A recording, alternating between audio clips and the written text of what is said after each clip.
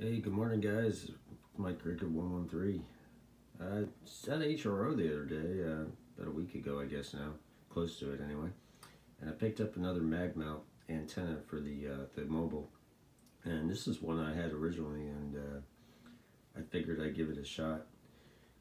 MFJ dual band antenna, and model number MFJ-1729. You've probably seen this video telling me about the antenna before.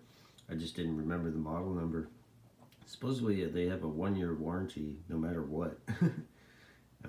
So if I need to use that, I guess we'll see how it goes. But anyway, it's 2.6 dB on 2 meters and 6.3 dB on 440, which is awesome. Little gain there to get out a little further. Currently I'm running a quarter wave antenna, and it's working good. I just want to have that as a backup and use this one for more distance, obviously. And so I got that on the refrigerator, the mini fridge, right now, just for a little ground plane. And I wanted to hook it up to the Nano VNA. So looking good on 2 meter here. I just tested the 440 side, and that was good as well. Yeah, can't complain. That's around the center frequency, calling frequency, about a 1.48, 149. I'm kind of moving over here, so that's why it's kind of moving around a little bit.